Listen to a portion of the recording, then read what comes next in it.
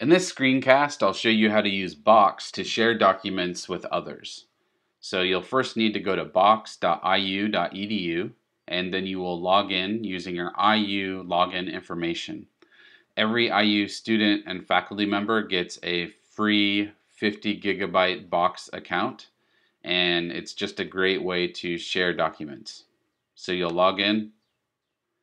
Obviously, if you haven't used Box before, you won't have any files or folders here. To create a new folder, you'll go to New,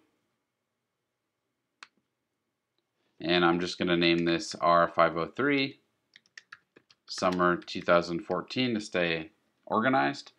And then you have an option here to invite other people to be able to access and share this folder. But for now, I'm just going to keep this folder private. And I'll hit OK. Next, I'm going to upload my document. Box will accept any type of file. It's basically just a large hard drive in the sky. You can drag files onto here or click it and it'll open the file browser. On my desktop, I have a test document that I'm going to upload.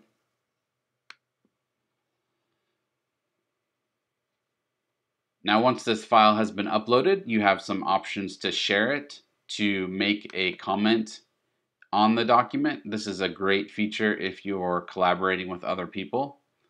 And then you have some additional options with this little drop-down menu, which you can also use to share the document.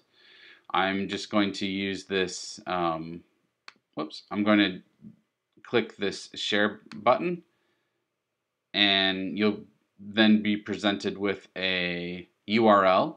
But before you copy that, you want to adjust the sharing settings. So for right now, it's set to collaborators only. You can also share it so that only people at IU will be able to access this file, and you can also set it so anyone with the link can access the file. So the easiest thing for the class is just to set it to open. If for whatever reason you want to make it a little bit more secure, you can set it to your company. That means that someone would need to log in with their IU login information before they can download the file. So I'm going to just set this to open, and then now I can copy and paste this link wherever I need to share it.